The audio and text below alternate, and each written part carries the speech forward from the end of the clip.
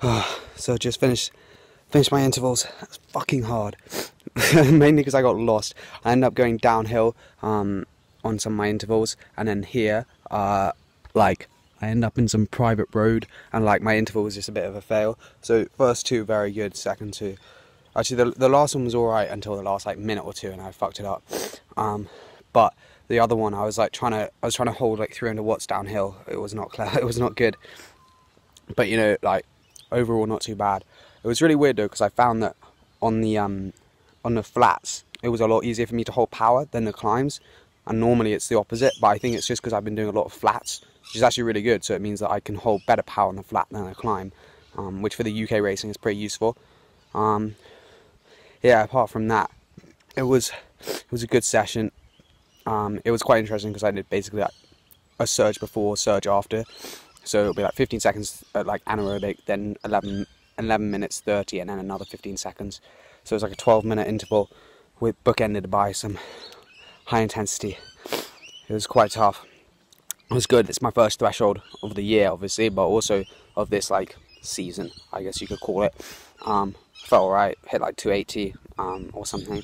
Like not incredible numbers, but good nonetheless. But also I think when I start climbing a bit more and doing more climbing practice, I'll get a lot better. My numbers will go up on the climbs, and also I think the heat, I went out at like 12. That was an error, because it's not like super hot. It's like 25 degrees, but for me it's quite hot. But yeah, it's a good ride. Pretty happy with it.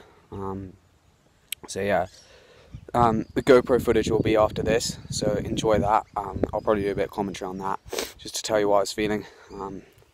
Anyway, see you. So this is my last interval. We're just coming to the end of the rest period. So here we go. I'm going to put in a little surge in a bit. So here we go, push up to 500. It was supposed to only be 390 average, I think, but anyway, pushed up to 500 and then drops it back down to about 300. I was trying to hold 300 for the last interval. Didn't really work. But so the thinking behind the whole the surge in the beginning is to sort of increase your heart rate, so you get more time accrued at a higher heart rate. So it's more stressful on your body than if you just started threshold, because if you just start 300 watts, let's say, it might take you 2 or 3 minutes to increase your heart rate to the right zone, which obviously isn't important, necessarily the zone, but it's just showing you that you're not working as hard as you could be. So yeah, I think that's the main reason you do it. And also in a race, let's say, often when it gets to the bottom of the climb, everyone sort of surges, tries to get in position, so it's more race specific than just doing a 12-minute interval. Because when was the last time you in a race you were just like cruising along and then just did a 12-minute interval and then stopped? Like, there's always little micro surges, so you need to try and sort of represent that as best as possible in training, and I think it's quite a good way of doing it. So I was hurting quite a lot here already. I couldn't really keep my power very consistent at all. It keeps on going up and down, even though the gradient is relatively smooth. I'm not sure why. I think it's because I was quite tired. But yeah, there we get down to like 240. I should have looked a bit more at my power and concentrated, but then we get up to like 350. I find like often I quite like oscillating my power too much. Getting too excited, go up to 350 and then down to 240, and I always look at the average. I'm like, oh, I was always over 300, but it's like, no, you weren't. You actually need to look and realise that you're like most of the time you're sort of slightly below. When you think you're just going 270, you're like actually 240 or whatever. But anyway, it was a good effort nonetheless. It was quite nice climb. It's like after Norton Summit on the way back, basically. So I did most of these up Norton Summit, then I ran out of road. Had to try and do an interval downhill, and then this is on my way back up to the top of Norton Summit. The climb wasn't actually ended up being long enough. I can't really find one which is like 45 minutes long. What a Norton Summit, and like the remainder of it isn't. So that was a bit annoying. But anyway, it was quite good training. It was nice going uphill, but as I said in my before, it was really weird because I actually found it a lot easier to hold the power on the flat compared to uphill. And normally it's the complete opposite, but I think it's because I'm doing a lot more flat rides and spending lots more time doing intervals on the flat instead of the climbs is really helping me produce the power on the flat, which is, to be honest, what I need to do because there aren't many 10-minute climbs in the UK. But it's good. I think in Adelaide I want to concentrate a bit more on the hills, because there are just so many hills, and also it's just quite nice riding up hills or whatever. I'm not sure if I'm going to do some races here. I have the ability to race because I have my British Cycling membership and the authority to race in Australia. I just need to decide. I'm not really sure if I'm going to be able to do a crit or whatever, but if there's maybe some hilly road races, might have to give it a go. That'd be quite fun. And see how I stack up, see if Adelaide does have incredibly fast cyclists. I think on this section here I was like decently high rated, but nothing close to top 10 material. It's not really surprising, because this is more of a threshold effort for me. And even if I did a VO2, I don't think I would be, because they're hitting some good watts, these blokes who are coming at the top. So you can see heart rate's getting up to like 188. It's suffering. My max is 200, but it depends. Like when I'm quite tired, it doesn't get up as much. But then other times when I'm having a bit of rest, or if I'm in good form, I get up to 200 pretty easily, especially doing VO2 intervals. But you can see my power keeps on, just because I get out of the saddle and then spike it up. I need to learn to just be a bit more consistent and just hold my power better. But anyway, this is a pretty nice climb. It was quite nice. I feel like I quite like the slightly less steep, like 6% climbs. Just because you feel like you're going a lot faster.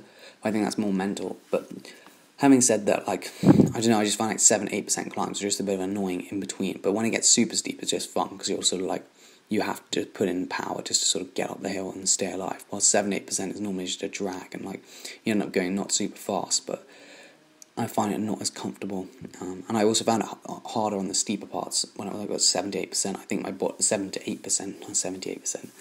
I think my body's just not really used to putting power like that. It's more used to the flat, where it's slightly smoother, and it's just different. It doesn't really. When they looked at it, they didn't use different muscles, but I think it's just the timing of the muscles is different. But anyway, we'll get better at that. I have no doubt in that. So you can see this. It's mainly straight, a bit of like winding roads, but nothing, no crazy hairpins or anything, which is quite nice.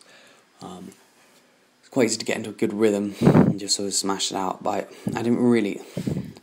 I still didn't get into a great rhythm. I think I definitely need to improve that. Having said that, I don't do long climbs. I mean, I don't really do many climbs over sort of 5 to 10 minutes, just because there aren't any where I live. But obviously in Adelaide there's loads, so it'll be good to practice on these climbs and get better at them. So I think coming to the end of the climb soon. So yeah, I think I'll call it a day here, because I basically just keep doing this for another about 5 or 6 minutes. So cheers for watching. What do you think of these intervals? Are they good? That's what my coach said to do, so I've done them. But what do you do? Do you prefer sweet spot? Do you prefer threshold? Threshold with spikes? What is that is the question. Anyway, cheers for watching, and I'll see you in the next vid.